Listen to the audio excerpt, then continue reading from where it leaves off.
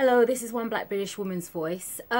Today I just want to look at or to talk about a clip that I saw on the internet recently.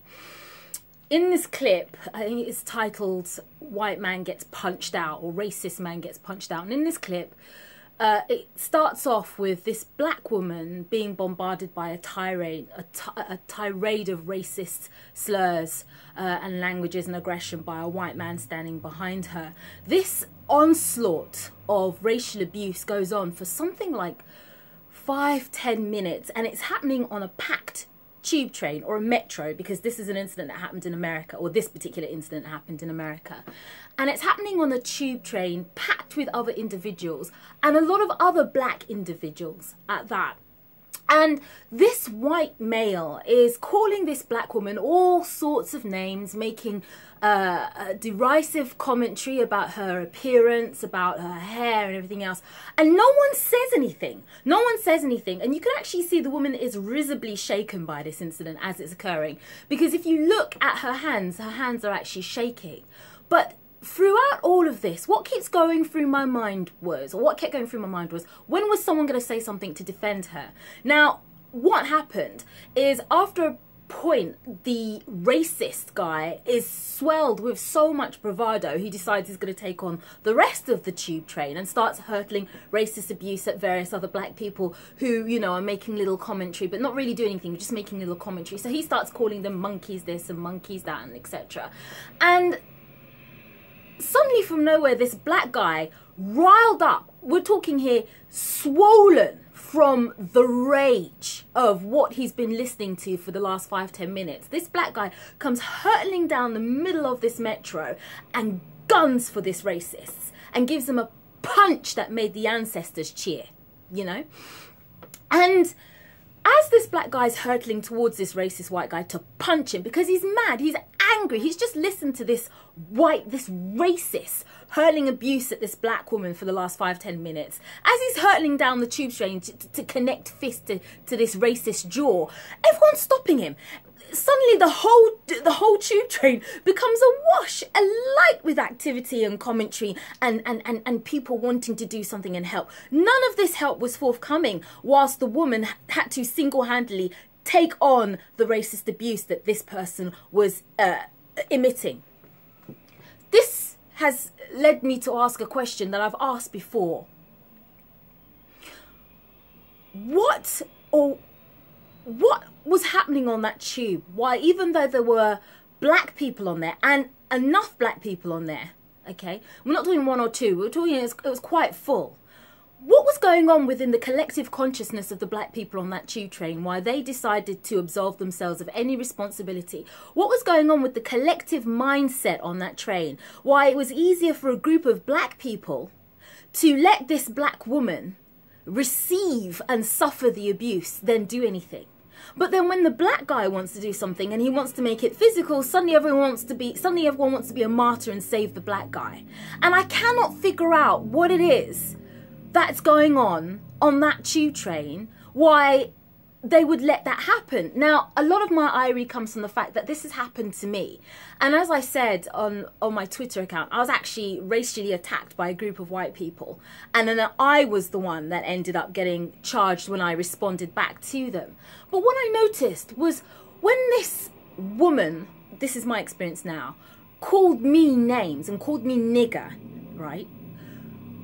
There was one black woman on the train at the other end, and she didn't do anything, and there's nothing she could do, I suppose, because she's one person. But it was just something about it's something about public transport that racists get really brave on it. But it's something about public transport that provides the ideal setting for rabid racists to just run their mouths, for rabid racists to feel emboldened enough so that they can exclaim to the whole world that they think you're a nigger and there's no repercussion. It's something about public transport where they scuttle on the little rats that racists are and they go, great, yeah, let me target that black person. If I could give you the number of microaggressions, racist microaggressions that I've experienced on public transports, which I know are racist microaggressions because when I confront it, it becomes full-on racist aggression. If I could give you the number, you wouldn't believe it. Or maybe you would if you're a black woman.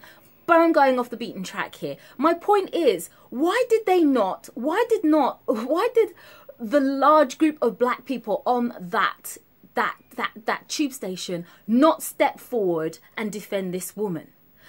I find that black people, or it seems that black people are very good at mourning and exclaiming how evil racist is, and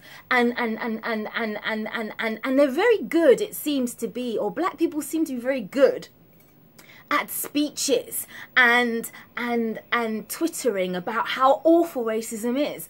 And once in a while, black people as a community will burst into an activity where we'll be on the streets with our placards, but we seem to be very good at being this, but not very much with kind of being like, let's do this. And I know I shouldn't use black people because it's a blanket term, but if you've watched my other video, you'll notice on my other video when I look at blanket terms, the only person a blanket terms upsets is the person that it's very target specific on. The only person that statement will upset is the black person that's not doing anything.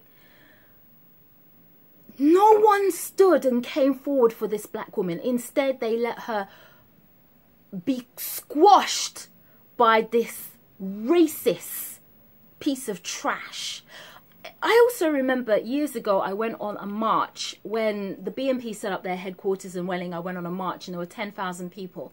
And I was one of those 10,000 people. I was the only black person on this entire march. Now, you could argue that me being the only black person is probably reflective of the fact that black people live under racism all the time and they maybe have no interest in attending a march where they talk about how bad racism is because they live it and they've got other methods and things to do. But it always struck me that I was the only black person at this bloody march.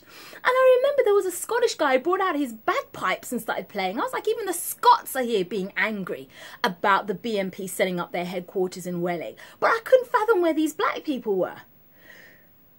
Why? Again, I asked my question.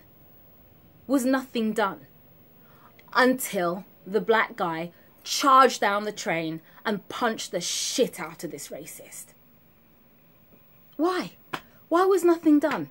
And, you know, I've come across Twitter tweets and Facebook posts where people talk about minding their own business.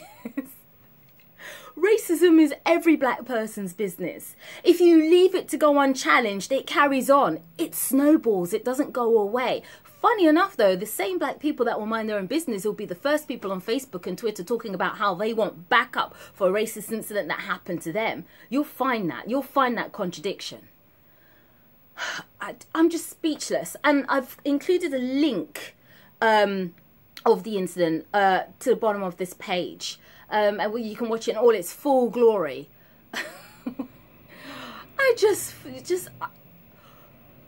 Why? Why did no one step forward?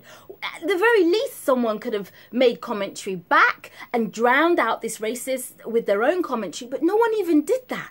They just let this woman suffer at the receiving end of a tirade of racial abuse.